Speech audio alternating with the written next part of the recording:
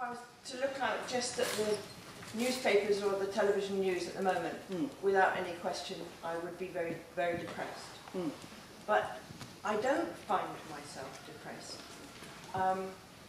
And I think one reason is probably the same reason that drew most of us here.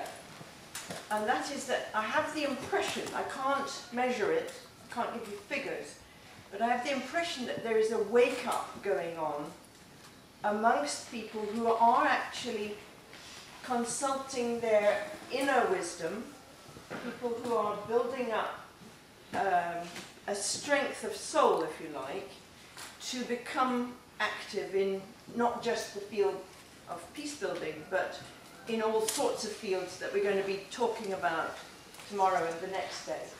That people are coming into action not from protest only, but from a sense of inner consultation and therefore inner determination.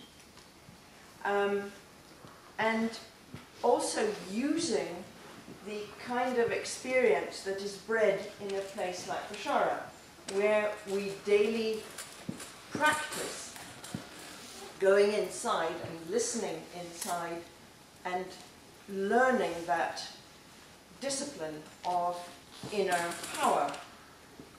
And that's happening now in the most unexpected places. I've come across it recently. I think this is the fourth gathering that I'm aware of this kind, marrying self-awareness with activism or global responsibility in the last 2 months. And there are a whole heap more towards the end of this year. So what's going on here is going on in many other places. Now, I have no idea what that will produce. But what I do know, because I've witnessed it, is that the combination of the inner and the outer, using it in the outer world, is I was going to say dynamite, but, you know.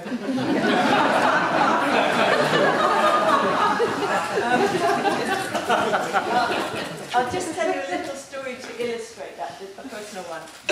In 1994, I was with 2 busloads of women from various parts of the world trying to get to Sarajevo. And we were we had to go through Croatia and Bosnia. And we were led by 2 Bosnian women. There were a number of Bosnian and Croatian and Serbian women with us. And we got to a point where we had to get a laissez-passer, a permit to go through the lines of one of the armies that was surrounding Sarajevo. And to do that, we had to go across the rickety bridge from West Mostar to East Mostar, because they'd blown up their 14th century bridge, so there was this wire bridge that the UN had put up.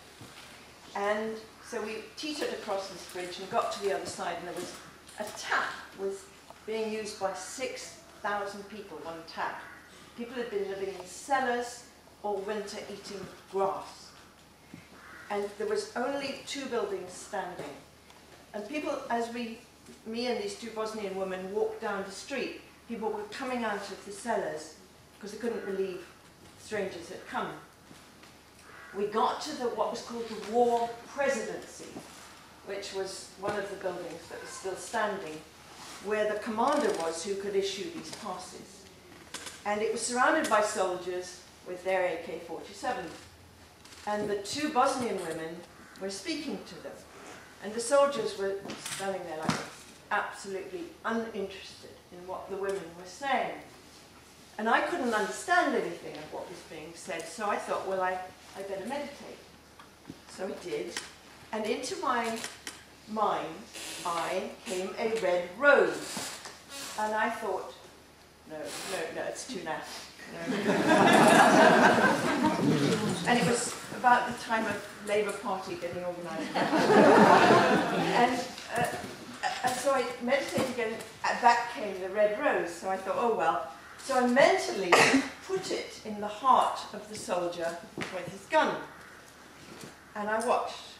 And I watched it, and the women were talking away like mad, and I'm sure it was to do with something I said, but his face began to crack a smile, and he put his gun down and we opened the door. And in we went. And we went upstairs, and the two women went in to see the commander and talked to him.